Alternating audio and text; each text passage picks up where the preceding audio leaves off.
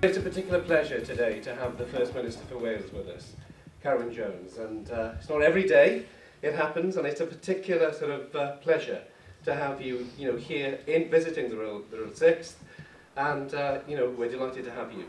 I'm a member of the Welsh Assembly. What do we do there? Well, we basically control things like health, education, economic development, lots of other things, universities. So this building that you're sitting in was funded by the Welsh Assembly Government. What I wanted to do this evening is just to let you ask me some questions. What do you think is the best way to get more young people involved in politics?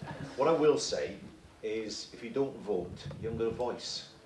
If you don't say to politicians that you're going to vote, if you say, oh, I don't bother voting, you may as well just not say anything at all.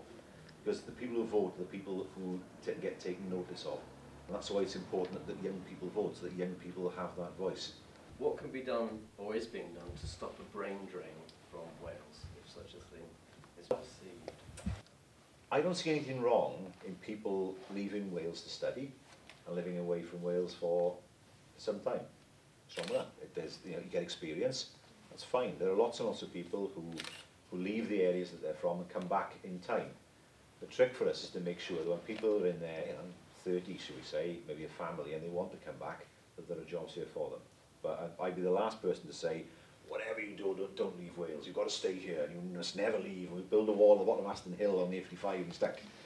So it can never be like that.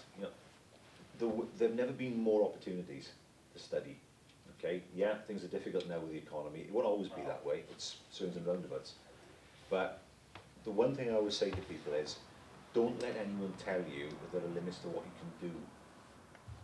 Don't let anyone say there are only a limited number of jobs you can possibly do. There are lots and lots of opportunities out there.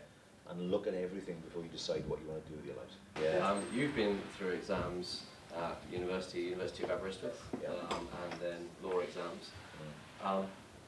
Do you have a word of wisdom, a pearl, to actually help us succeed in our exams tomorrow?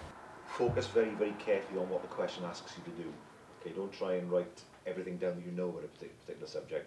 Focus on the question and really stick to your timing. What you don't want to be doing is having to answer the last question with 10 minutes left.